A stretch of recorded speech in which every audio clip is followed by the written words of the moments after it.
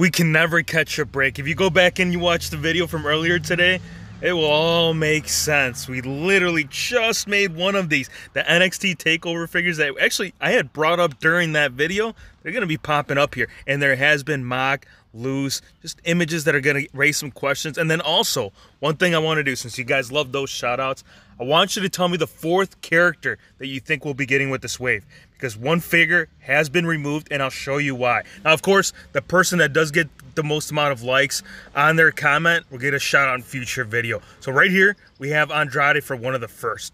Got it with the NXT title.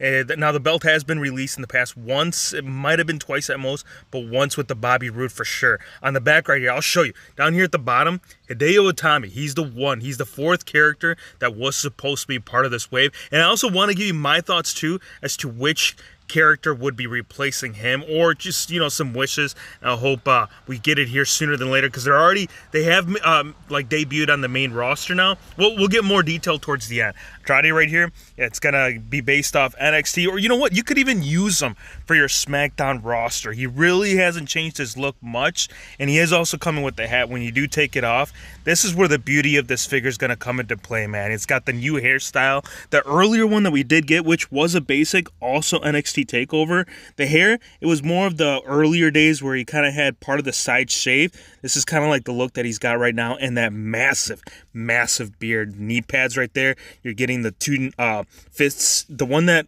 we showed earlier on the video from earlier today was the red and green. So go check it out, you guys. If you guys missed that video, oh man, it was a fun one to make, but now you see my frustration from it all. Now, also, Roderick Strong, and no, this is not from his Undisputed Era run, but it really doesn't make much of a difference, because you guys do recall that set. Well, let me show you mock, and then I'll show you loose and I'll get more detailed. The back right here, here's Roderick Strong. Now, what you could do, and this is a simple fix up. I mean, most people, I'm sure you already thought about this, but you know, it's cool that we're getting a cloth good right here. We're getting his actual jacket from his singles run prior to him, you know, being part of the Undisputed Era. But what you could do is take it off, right?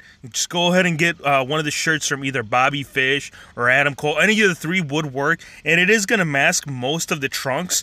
So, I mean, yeah, it's an easy fit in. It's going to be just the nice final piece to add that, you know, to get the whole gang round up. Also, Titus O'Neil, you can almost apply this for him as well. Because for Titus right here, yeah, he's coming with the NXT shirt, but what was it? It was the Fan Central.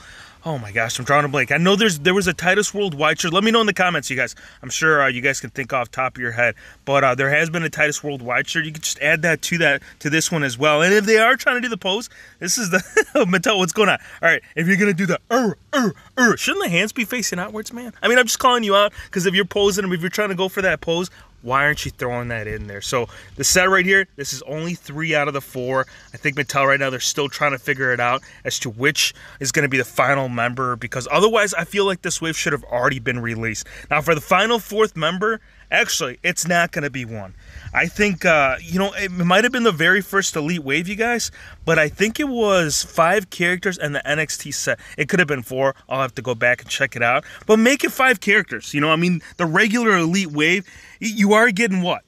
6 characters in all, and then you're getting the Chase variant. Make it 5. Make right here the Viking Raiders. These two need to be put into the wave ASAP. We don't want to wait any longer. Look, they're already on the main roster, so we should have already gotten them in the NXT Takeover wave long ago, man. Like, they've already segmented themselves in NXT history, and wrestling history in general is one of the best tag teams ever.